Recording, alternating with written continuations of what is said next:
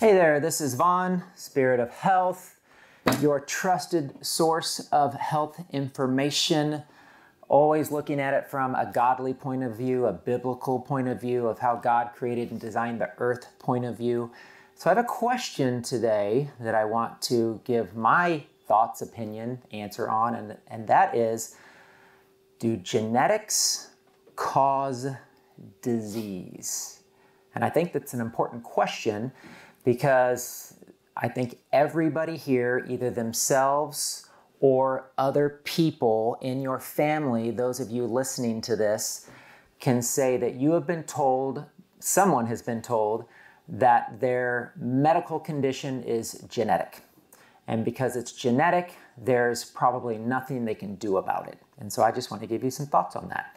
And there's actually some research and statistics out there that I thought would be interesting to share as well. And so I have worked with a lot of people with chronic illness over the years.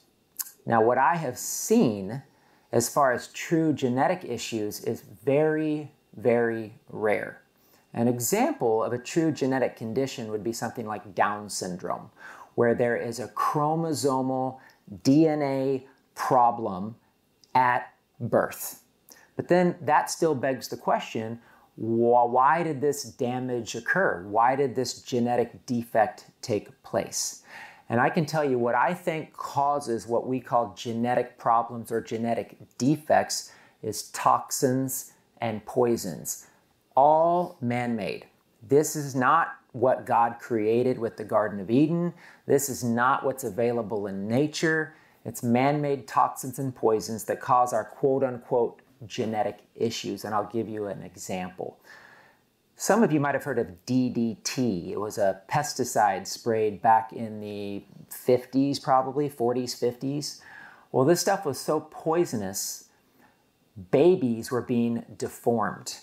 It almost eradicated the eagle population in the United States, owls and other birds, because you poison insects and then the birds eat those insects, and all of a sudden the birds are poisoned, they're dying, they can't lay eggs, they're having deformities with birth, just like human beings were. So the question is that a genetic problem or is that a poisoning problem? I would say that's a problem of man-made poison. So we live in this world today where people are told XYZ disease condition, Parkinson's, Alzheimer's, blood pressure, high cholesterol, it's in your family, it's genetic, it's genetic, it's genetic. So I would ask you the question, is that true? And these numbers aren't exact, but it certainly seems that the medical system wants to believe that 95, 97, 99% of your health issues are likely genetic, or they'll dogmatically tell you it is genetic. And I would say the flip of that is true. And there are studies, there are statistics specifically with things as serious as cancer that show at most only 5% of cancers are what we call quote unquote genetic. That it's 95% environmental and toxicity. And like I said, the poisoning of humanity through our food supply, through all these man-made chemicals, through heavy metals, radioactive elements, etc., etc., etc. So the reason I think this is so important, I want to share it with you, is that if you're told it's genetic, well, let me tell you the thought process of the medical system. Now, not necessarily your doctor or your nurse, who might be awesome, amazing, loving, kind people, but it's just the deception of the industry itself will tell you that it's genetic. So what that does is that leaves you powerless. If it's genetic, no hope, nothing I can do, and then guess what? You're at the whim of whatever that doctor says you need to do. Because you know what? If you're hopeless and you're powerless, then all you can do is take this drug, because that's the best chance you have to either alleviate your symptoms or stop the progression of this illness. Like MS, for example. They give all of these immunosuppressant drugs to stop the suppression or the continuation of the disease. And again, I ask you, like, does that make sense? Is that the right course of action? Is it truly genetic? Is there truly nothing you can do? So I believe genetics is used as kind of, you could say, a cop-out, so to speak.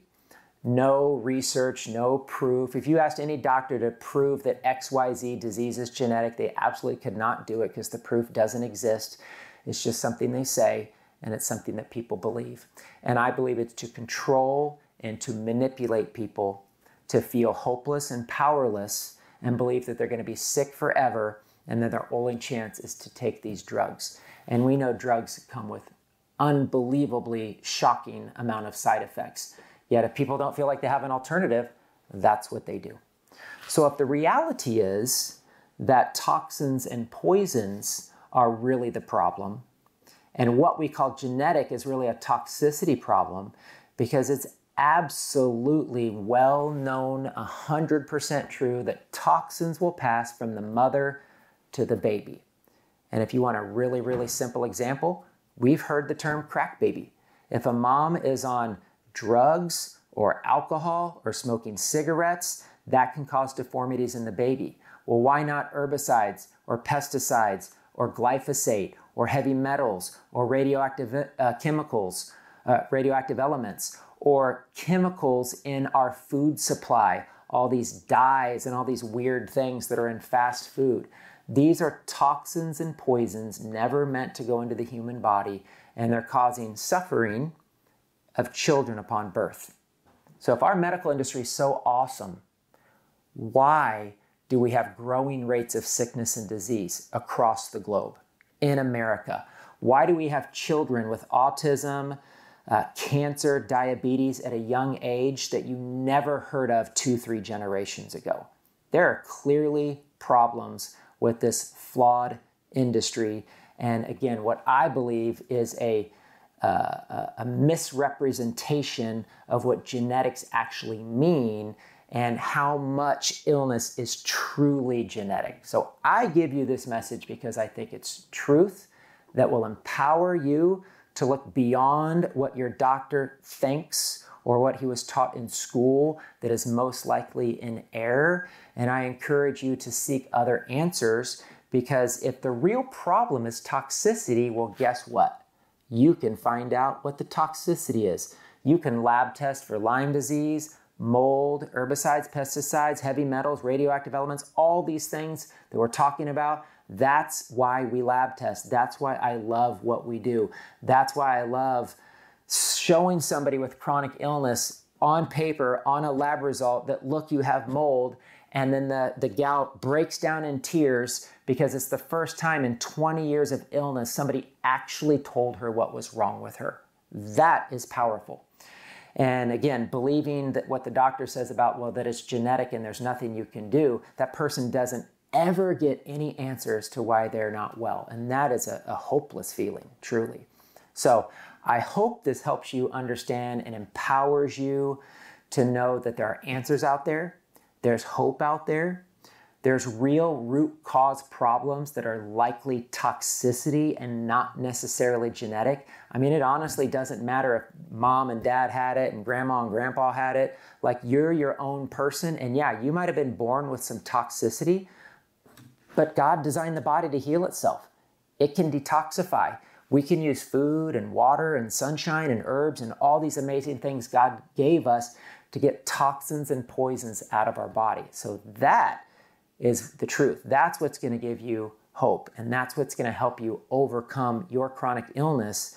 And so anybody out there who's been told your issue is genetic or has a family member who's been told their issue is genetic, I can pretty confidently tell you that that is not the truth, and that you need to seek other options, other ideas and opinions, and find out the root cause of why you're really well so you can be empowered and trust God in your healing.